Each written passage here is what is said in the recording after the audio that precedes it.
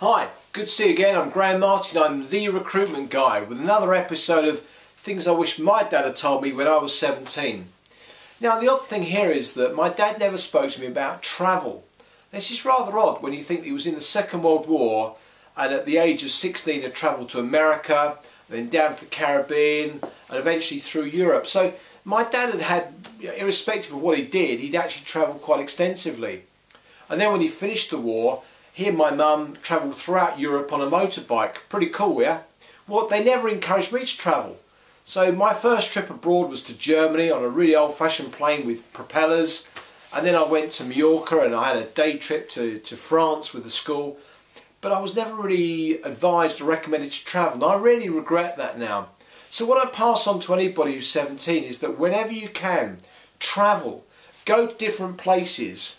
Look in the guidebooks, look on the internet, talk to other people, talk to your friends' parents, find out where they've been that's interesting.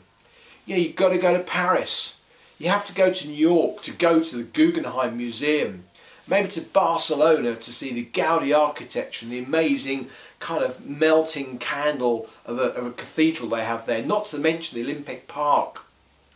You know, get over to Los Angeles, go to San Francisco, maybe to the giant redwood forests. They're amazing. Europe is an incredible place. You've got the south of France, you've got the skiing, there's some stunning places in Italy, Japan, China, Africa, South Africa, Australia, the North Pole, the South Pole. I mean, the list just goes on and on and on. So just do these things. And one of the things when I'm out now for dinner and I listen to my friends speaking, I always feel slightly disadvantaged because I can't talk about these places.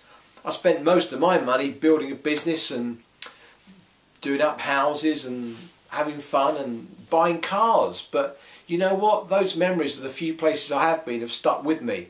I'd like to travel a lot more and I'd recommend that you do it.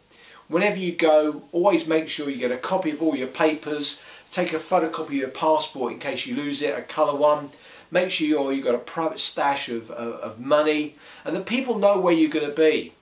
Don't just take one phone but take two phones. And of course lots of photographs. Take snaps, go like crazy. Digital cameras these days make it so easy to do so. So please, if you're going to travel, enjoy yourselves. Have a good time. Excuse me, the cat's here again. He really wants to be in the action these days, doesn't he? So think about travelling, enjoy yourselves, have some fun with it, be adventurous, but be safe and be careful.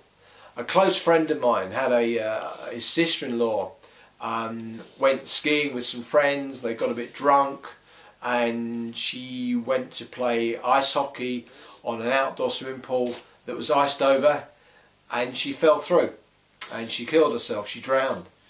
So I'm not trying to make a mess of this and upset people, but the reality is when you go abroad you've got to think about things, be very safe, be very careful.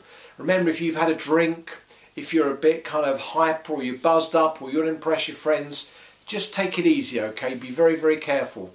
Enjoy yourselves, have lots of fun, but be very, very safe. So that's it for now. Bye from me.